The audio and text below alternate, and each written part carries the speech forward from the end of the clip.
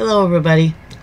Today's August 28th or September 28th, 2018, and I was just wondering, I was thinking about this Kavanaugh thing going on with the Democrats, and I remember just before the Trump dossier, or the whatever else they call it, what's the Steele dossier, before that came out, the Dems were in this kind of a frenzy, insistent, pushing.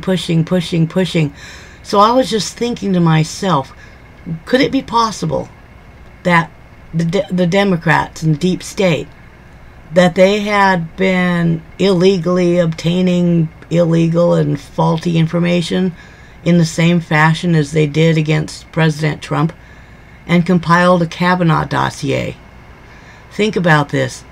It's no small jump that this Blasey Ford thing has been going on for, a long time.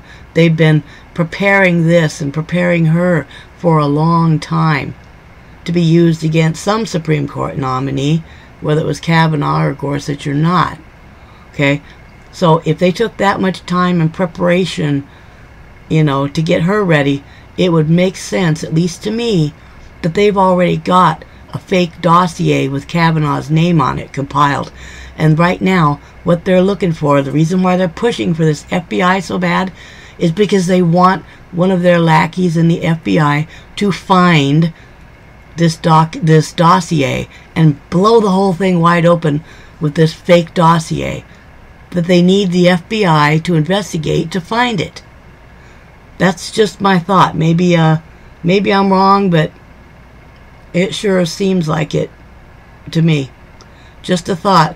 Leave your comments and thoughts in the comment section below. I'd like to hear from you. Have a nice day.